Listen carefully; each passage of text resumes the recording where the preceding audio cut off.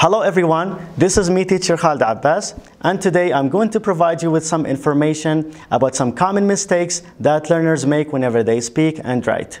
Today's mistake is all about the word advice and information. These two words are considered to be uncountable nouns, so we cannot put a or an before these words. We can never do that. For example, we cannot say, I will give you an advice, or I will give you an information. But we can say, I will give you a piece of information, or I will give you a piece of advice. So in this way, we made it like countable by using the word piece before these two uncountable nouns. If you like the video, share, subscribe, and thank you very much for watching.